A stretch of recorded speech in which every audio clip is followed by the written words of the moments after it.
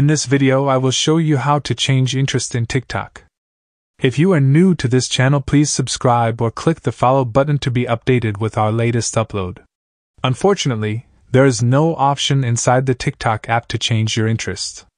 But there is a workaround on how to do it. Go back to your home screen, then open Settings. Scroll down and tap on Apps. Look for TikTok. Select it. Scroll down, then tap on Storage. Click Clear Cache and Clear Data.